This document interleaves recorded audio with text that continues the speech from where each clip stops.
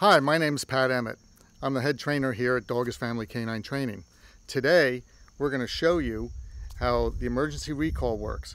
Emergency recall is different than a regular recall.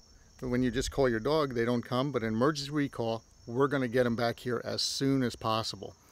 So here's my friends, Ken and Sharon Van Fleet, with their 8-month-old German Shepherd, Gunther. And we're going to show you how Gunther, being distracted, will not come back to his name, but when we give the emergency recall, he will immediately run back to them. Gunther, Gunther, Gunther, Gunther. Monkey, monkey, monkey, monkey, monkey. Good boy, monkey. Good boy.